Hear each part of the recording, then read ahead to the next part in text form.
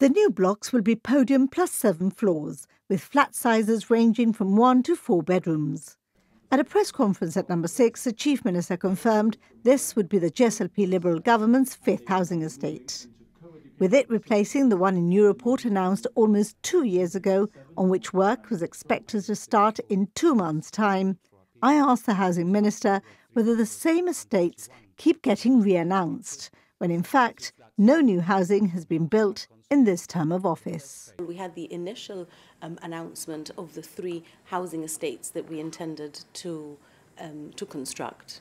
We had the launch of the first one, which was Hassan Centenary Terraces, at the end of last year, where the formal application process and the pricing has commenced. In fact, already we have our Gibraltar Residential Property Services have contacted in excess of 300 of those applicants. So that process has already commenced. People have already signed their purchase agreements. And obviously, we are talking about 3 major estates. So the purchase of these is being phased. The next one is Bob Belisa Mews, which, as you know, we announced formally with visuals a couple of weeks ago, and the pricing for that will be announced on the 8th of July. So the same application process which we started for Hassan Centenary Terraces in December of last year will commence in July for Bob Belisa Mews.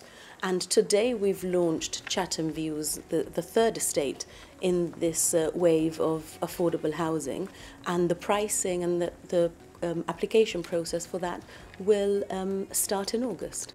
The Minister said the shortage of land on the rock had to be carefully looked at in order to meet competing demands.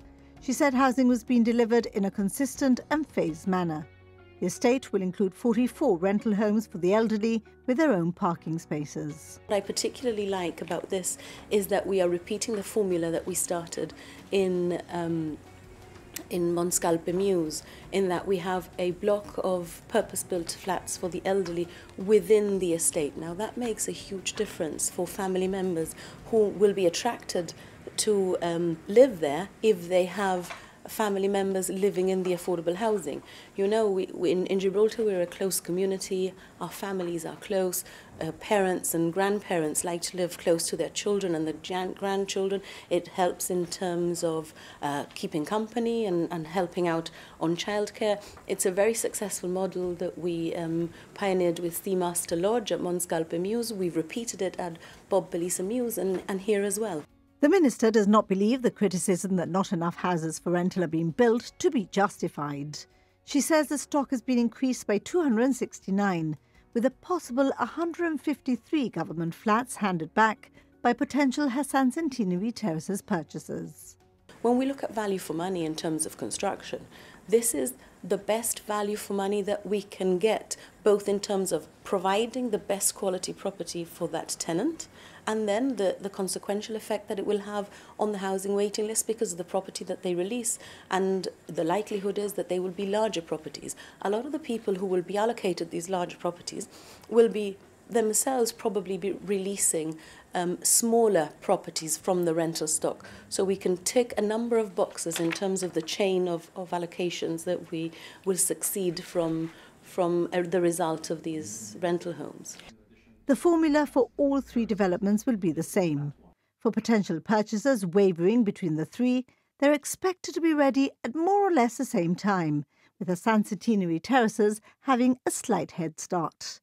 The criteria for application is the same, and no one will be penalised if they refuse one estate in favour of another. People who may not have yet committed may be called for one before they are called for the other. But really, you know, people need to apply to purchase in the estate where they really want to live. Some people don't mind. Some people can't make up their minds in where they want to live, because we already have a track record that in terms of construction, we build our affordable housing to a very high standard. So they'll all be of the same standard, and ultimately people need to decide on the location. Ms Sacramento rejects accusations that the prices are not affordable, saying figures prove the contrary. Prices, she says, will always be cheaper than on the open market, with the added financial incentive of being able to buy in at 50-50.